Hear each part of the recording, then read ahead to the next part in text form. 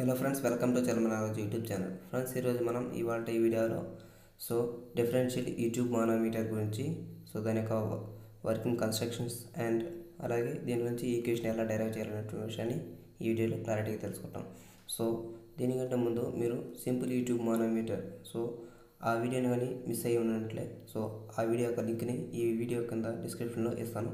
First వెళ్ళేసి ఆ వీడియోని చూసేస్తాను ఫ్రెండ్స్, అప్పుడే మీకు ఇది కొంచెం సులభంగా అర్థమవుతుంది.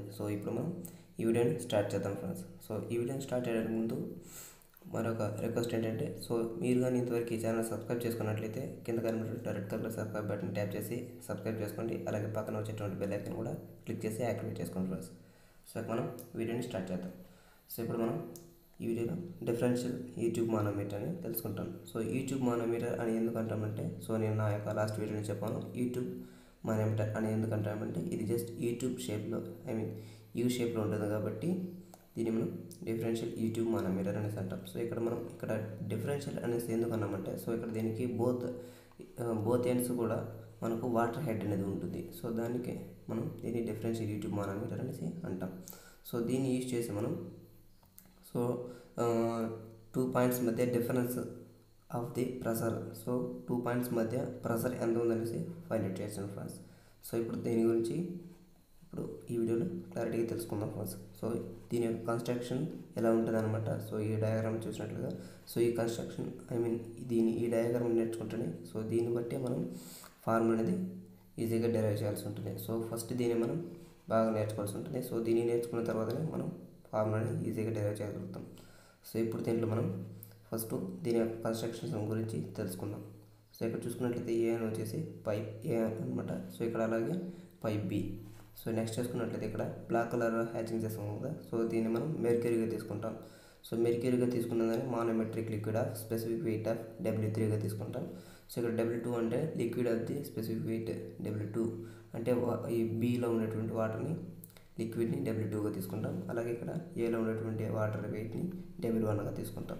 ఇక్కడ హెచ్ అంటే హైట్స్ అనమాట. H1, H2, H3 అనేది 3 హైట్స్ వస్తుంది అండ్ 3 ప్రెషర్స్ వస్తుంది, 3 వెయిట్స్ వస్తుంది. ఇక్కడ మనకు ఏ సైడ్ ఉన్నటువంటి ఇక్కడ లెఫ్ట్ కాలమ్ వైపు ఉన్నటువంటి దాన్ని మనం ప్రెషర్ దీంట్లో ఉండే టోటల్ ప్రెషర్ని పిఏగా తీసుకుంటాం. అలాగే రైట్ కార్నర్లో ఉండేటువంటి దాన్ని మనం పీబీ అంటే దీని యొక్క టోటల్ ప్రెషర్ పీబీగా తీసుకుంటాం. ఇప్పుడు దీని యొక్క కన్స్ట్రక్షన్ గురించి తెలుసుకున్నాం. దీంట్లో నుంచి ఇప్పుడు మనం ఫార్ములా ఎలా డెరైవ్ చేయాలనేటువంటి విషయాన్ని ఇప్పుడు తెలుసుకుందాం. చూడండి ఫ్రెండ్స్, ఫస్ట్ ఆఫ్ ఆల్ మనం ఇప్పుడు టు గెట్ W1. W1 అంటే specific weight of the liquid in pipe A.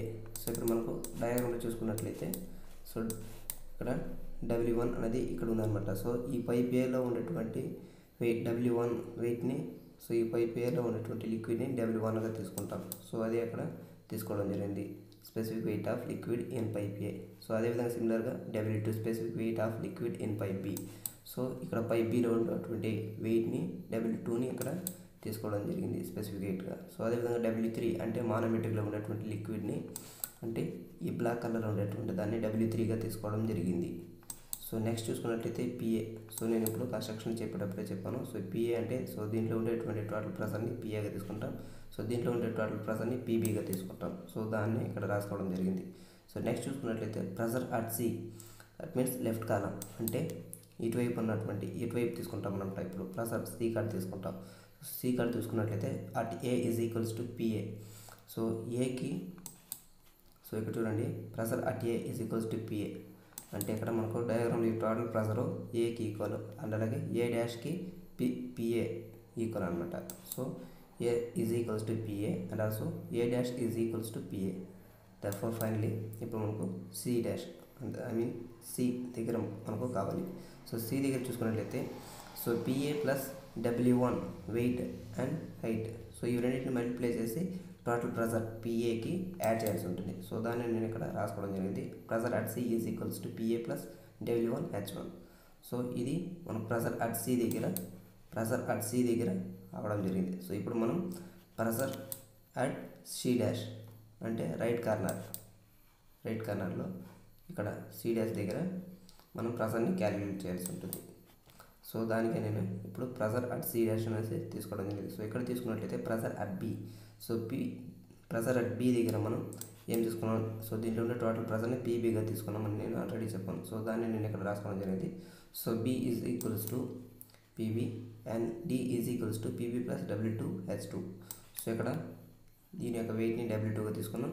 So దీని యొక్క హైట్ H2గా తీసుకున్నాం. సో ఈ వెయిట్ అండ్ హైట్ని మల్టిప్లై చేసి సో దీంట్లో ఉండే ప్రెషర్ పీబీకి యాడ్ చేస్తాం. సో దాన్ని నేను ఇక్కడ D is equals to PB plus W2H2గా తీసుకోవడం జరిగింది. సో అలాగే ప్రెషర్ అట్ సి డాష్ అంటే ఇప్పుడు సి డాష్ కాడ మనకు ప్రెషర్ కావాలి. సో దీనికి మనం ఎలా రాసుకుంటామంటే, సో చూడండి, pressure at D plus W3H3.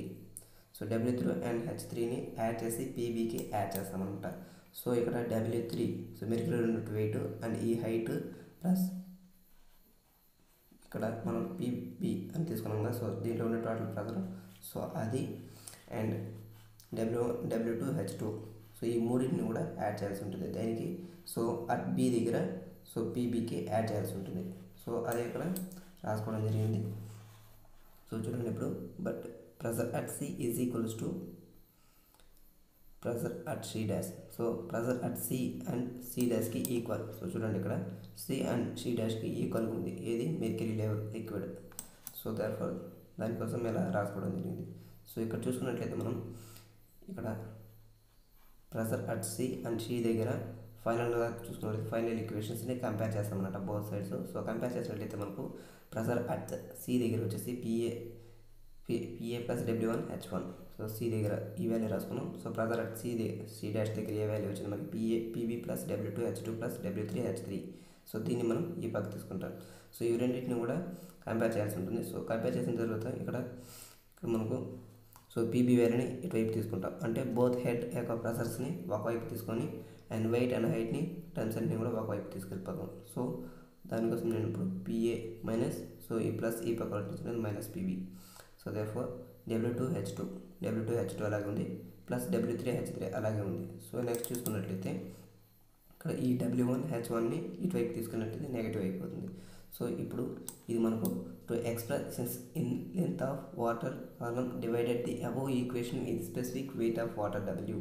So ఇక్కడ మనం బోత్ ఇక్కడ డయాగ్రామ్లో చూసుకున్నట్లయితే so both heads so A and B కూడా వాటర్ని తీసుకోవడం జరిగింది. సో ఈ total weights W2 and W1 వచ్చేసి మనం దేనికి ఈక్వల్ అంటే సో ఈ రెండు ఈక్వల్ని యాడ్ చేసినట్లయితే సో ఈ టోటల్ వెయిట్ని Wగా తీసుకుంటాం. సో ఈ Wతో మనకు వచ్చినటువంటి ఈక్వేషన్ని డివిజిబుల్ చేస్తాం అనమాట. సో ఇక్కడ చూసుకున్నట్లయితే సో ఈ ఈక్వేషన్ని Wతో డివిజిబుల్ చేస్తాం. సో డివిజిబుల్ చేసినట్లయితే మనకు ఈ విధంగా రావడం జరుగుతుంది. PA minus PB by W is equals to W2H2 plus W3H3 minus W1H1 by W. So దీంట్లో నుంచి మనకు నేను ఒక్కొక్క దాన్ని స్ప్లిట్ చేసి రాసుకున్నట్లయితే మనకు HA minus HB is equals to so ఈ వీడియో ఇలా S2H2 plus S3H3 minus S1H1 mass of the water. So ఈ S and S3 S1 and HA HB అనేది ఎలా రావడం జరిగిందని మీకు క్లారిటీ అర్థం కావాలంటే సో నా యొక్క లాస్ట్ వీడియో చూస్తేనే మీకు క్లారిటీగా అర్థమవుతుంది. సో ఫ్రెండ్స్ ఇక్కడ మనకు S1 అంటే specific gravity of liquid in pipe A. So pipe ఏలో ఉన్నటువంటి స్పెసిఫిక్ గ్రావిటీ అనమాట. సో S2 అంటే specific gravity of liquid in the pipe B.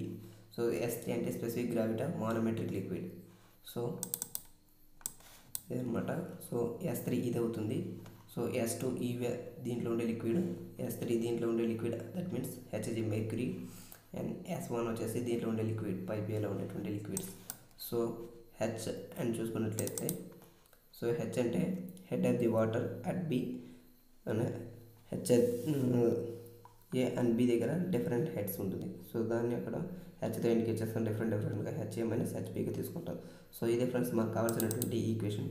So friends మీకు కానీ ఈ వీడియోలో ఏదైనా అర్థం కానటువంటి విషయం ఉంటే సో ప్లీజ్ కామెంట్ ద్వారా తెలియజేయండి.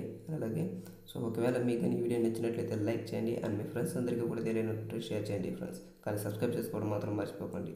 So only thanks for watching my video.